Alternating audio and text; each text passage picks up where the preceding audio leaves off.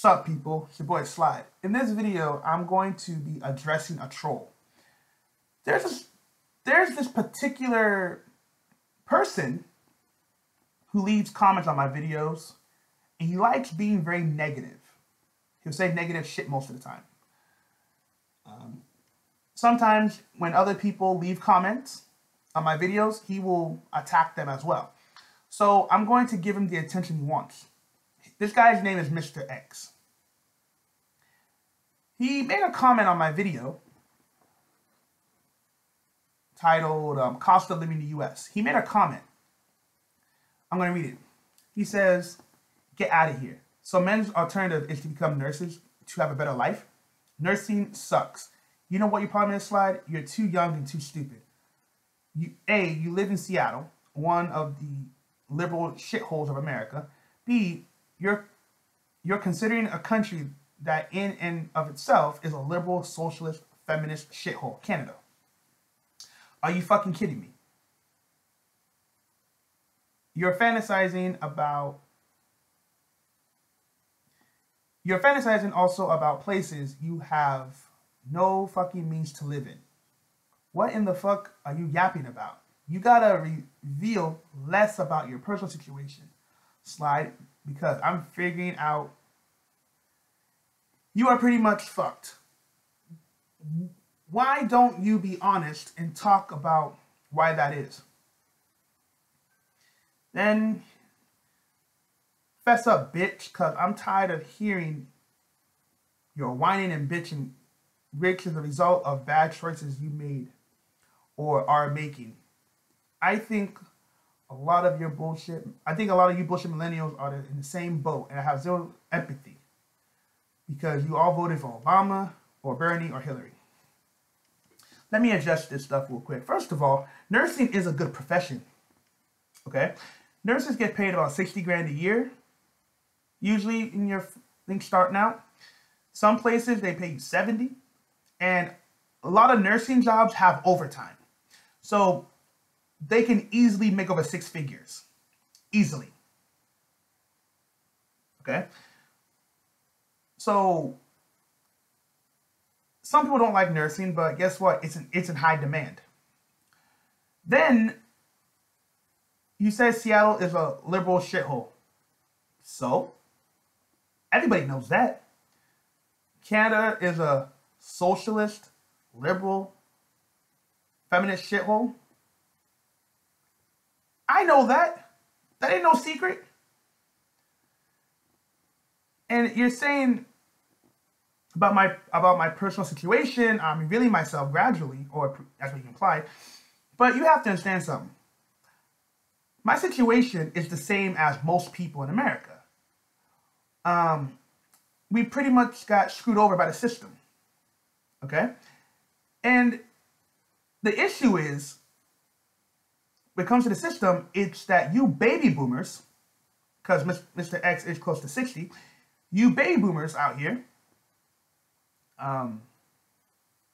you didn't teach a generation after you how to survive in this complex society. Okay? Baby boomers are the ones that cause a lot of these problems because a lot of these motherfuckers did not pass on the knowledge. They didn't pass it on to anybody.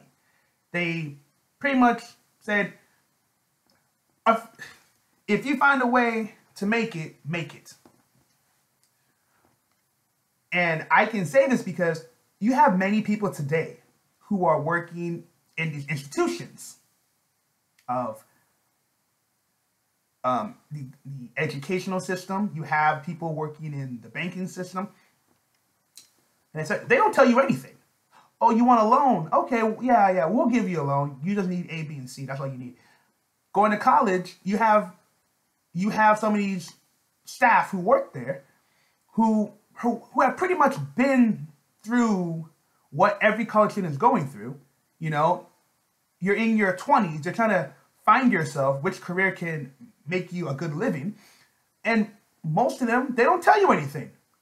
They'll teach you what is in the curriculum.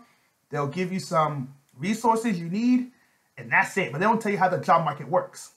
So by the time you graduate from college it's like, oh shit, what I just did is a waste of money and a waste of time. So guess what happens after that? You now have people today who are now going back to college for a second career. You see, if people were given the right information the first time, they wouldn't waste their time bullshitting in their 20s.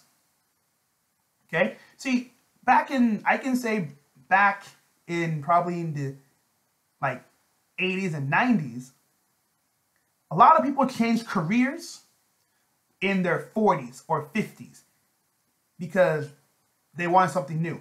But nowadays, you have people changing careers in their 30s because of the first path they chose was not the right one. And of course, people will say, well, you should figure it out for yourself. Yeah, you're right, we should. But the problem is, why should we have to figure it out for ourselves if you have people who have already been through it? Do you not see the problem in that statement you just made, sir? So, I am one of many people who were pretty much screwed over, but luckily for me, I understand the bullshit, and I'm on my way to success.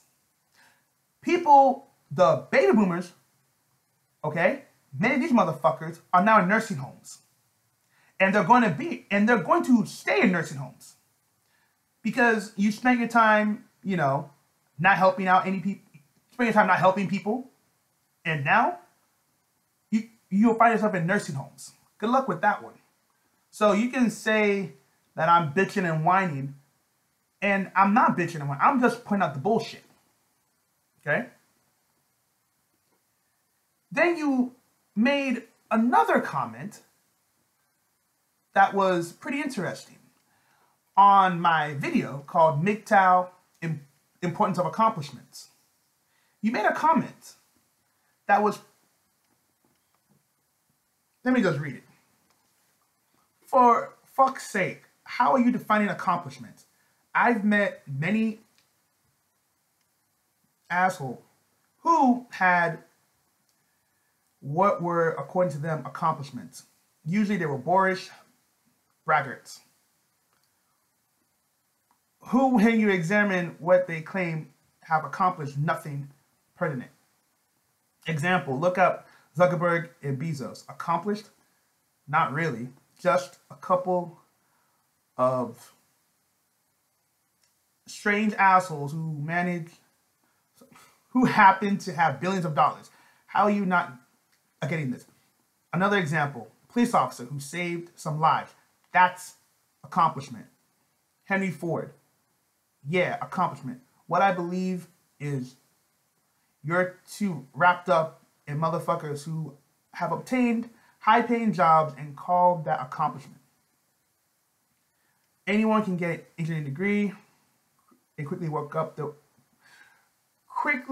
their way up to six figures. Big deal, big fucking deal. Millions of those little nerd assholes running around accomplished? Not at all. Make sense to you now? Accomplishing in life is not a fucking job or chasing dollar bills or what he has or he who has the most toys wins. That's ignorant and immature. You getting this? Yet or no? Hence, my tag of idiot. You see, this is where I have to give you some little incitement of the word accomplished. You see, accomplishment is pretty much when a person sets personal goals for themselves that is worth attaining. That's accomplishment. Jeff Bezos making Amazon is an accomplishment. Making one of the most biggest online stores in the world, that's a fucking accomplishment. Because that did not happen overnight. Okay? Mark Zuckerberg making Facebook, that's an accomplishment. As young as he is, he made Facebook into a worldwide platform that most people use. That's an accomplishment. Okay? Because to get to that level of success is not overnight. here you said a police officer saving lives, that's not an accomplishment. A police officer saving lives is not an accomplishment. Okay? A police officer saving lives is pretty much, he's just doing his job. Okay? Becoming a police officer is an accomplishment. Do you know what that word means? You're telling me that a police officer is going to wake up one day and say to himself, my goal is to save people's lives. No. He's going to save a life if he sees one in danger. He's not going to say to himself, I'm going to spend my life trying to save one person's life. No one says that. That makes no sense. Then you say here that Henry Ford accomplishment? How the fuck is Henry Ford an accomplishment? Or how is Henry Ford different from Mark Zuckerberg and Jeff Bezos? How are they different? Here you wrote Henry Ford, yeah, accomplishment. But Jeff Bezos and Zuckerberg not accomplishment. How does that even work? Do you not see how I just deconstructed your comment here? It's ridiculous. It's ridiculous.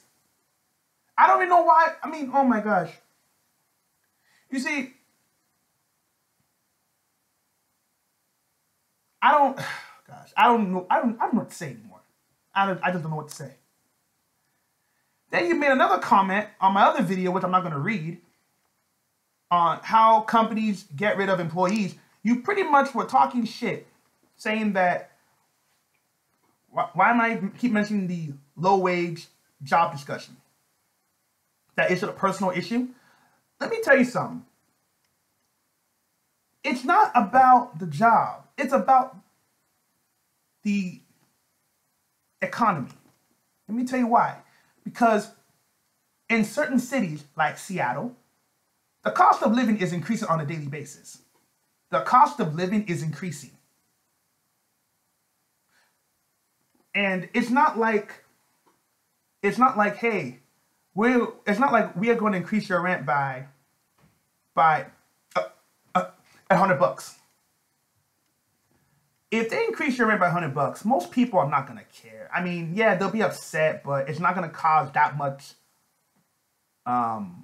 problems in their financial budget. But when you increase the rent by, I don't know, like $400, that's a problem. That's a problem. You see, a lot of people are doing jobs because they feel it can get them by, which is good. Ain't nothing wrong with that. But the problem is, sometimes people have jobs that are not stable. Okay? So if you're on a fixed income, but the rent keeps on increasing, you're going to have to move if it's not within your budget. Okay? There was a situation where there was one apartment complex. It was in Toronto. This lady was paying $1,650 a month. The landlord increased the rent to $950 just like that. So her rent became $2,600 a month just like that. She couldn't fight it. She tried. It didn't work. So you have to understand, I'm giving people information because a lot of people don't understand how things work. You see, the thing about you, based on what you said in your comments on my other videos, is that you're close to 60 years old. You are about to retire. So you're pretty much going to move to Asia and chill and relax and have a good retirement. That's cool for you. But guess what? Many people your age, guess what they're doing? They're working. Why are they working in their age? Because many of them have no retirement. They have no savings.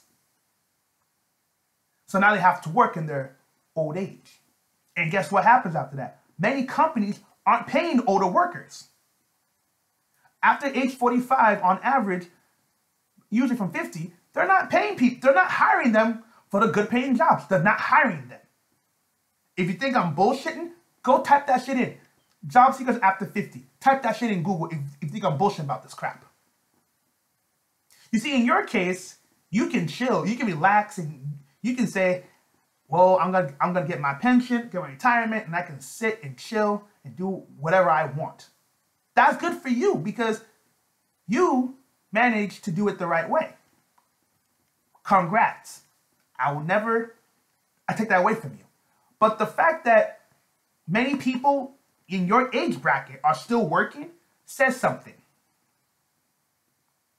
It says something, doesn't it? If you want to know about me, I am in my early 30s, okay? Nobody taught me anything about how these things work. I learned on my own. No one told me anything. No one cared to tell me anything. And I'm not mad at nobody. I just say, that's the way the game is played. Because at the end of the day, if you don't succeed in this life, nobody gives a fuck. If you're struggling, nobody gives a fuck. In fact, if you are struggling financially, people will not talk to you. If you can't keep a job longer than a couple of years, employers are not going to deal with you. If people have employment gaps, employers tend to overlook their resumes. So there's a lot of stuff going on out here that people don't know about. So you can go to Asia, you can retire, you can chill and do your thing. Good luck. But to many of us here, we still have to live in this system. We still have to live in this country in the way things are going. And don't worry about me. I'm going to make it. So before you start calling people idiots, why don't you check yourself? Why don't you look at how things really are for other people? See, you are looking at it from a different perspective of all these young kids, oh, they're just irresponsible. And it's like, yeah, some people are irresponsible. But when you really look at it, it's getting harder and harder to survive in this country. Regardless of how old you are, it doesn't matter. It's so hard to survive in America today. The average person cannot succeed out here. You have to be above average. Because those jobs people have, sometimes people have good jobs, but the cost of living keeps on increasing. So before you start talking shit about other people, why don't you get to see things from a different perspective? Granted, there are some people out there, they fucked up from no personal choices. Yeah, I know.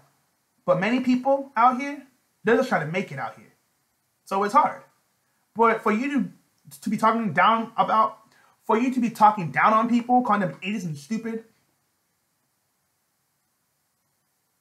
it makes you look annoying. You can go retire. You can chill. 60, you can chill and do whatever you want. Yes, you're very lucky. Congrats. But stop talking shit if you don't know other people's situations. This is not even about the individual no more. It's about the way society is going. Anyhow, I'm done.